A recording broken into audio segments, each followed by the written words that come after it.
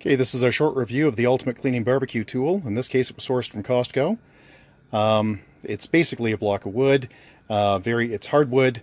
I can't tell you what kind of wood, but it is hardwood. And considering the options for wireless cleaners, this seemed like a pretty good choice. So let's pull the cover off.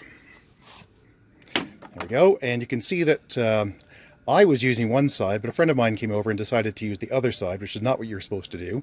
The idea is you get the grill really hot, you put the unit on the grill, you use two hands, one up here and the other at the back. I'm only going to use one because I only have one hand because I'm recording this. And you can see my grill is pretty disgusting. And even with these crossbars, though, it does a pretty good job of scraping off the crud. Now, I've already done this once. Yeah, I'm pretty happy with it as far as this stuff goes.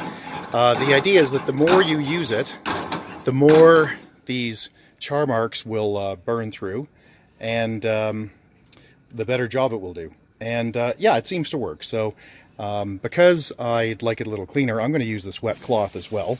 There we go. So I'll put a wet cloth over it, and I'm just going to scrape. There we go. And I'll finish the rest of the grill without you here, so I can use two hands. Yeah, so the long and the short of this is we're happy with it. I'd buy it again. I'm not thrilled with the $25 price tag, but it does work, and it is sufficient for the job at hand. It is not sufficient if you want it to be spotless. It will only do the top part, but that's good enough for me. All right, thanks, bye-bye.